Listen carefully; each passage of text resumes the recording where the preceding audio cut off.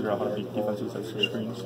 Say it again? There's a reason why this year's team couldn't figure out how to beat defenses that switch screens like Michigan State tonight. Well, I think we get a lot better at it throughout the year, at switching screens and attacking screens. Tonight just wasn't our night. You know, X usually get in there, he make his hook. You know, he came to the bench and said, hey, it's not going in. And he couldn't get to it. And then, you know, Jordan Poole had to, force us some shots we just couldn't get to in a rhythm. And it just took us out of our rhythm. We couldn't find the ball wasn't going to the basket tonight for us, and that's what happened. So, but we usually did a great job this year of attacking switches. But tonight wasn't our night. Still 30 wins this year. Is there something you tell the kids after? Yeah, I mean, how many people can say they won 30-7? You know, you had 30 wins. You went with 33 last year. You go to a national championship game. You go to a Sweet 16 this year. Pick your head up, man. You know, not too many people can say they did that.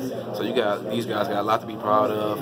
I'm proud of them. You know, I told them since our trip to Spain, you know, we lost a few games out there. A couple guys had their heads down, but they said, hey, we're going to be really good. And I told them we're going to go as far as you guys take us. I think Charles did a great job of leading us. Xavier did a great job of leading us. John Teskey stepped up big this year.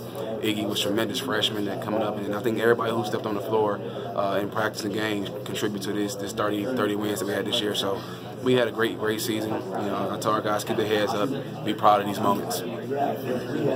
Everyone back next year, with the exception of Charles, probably.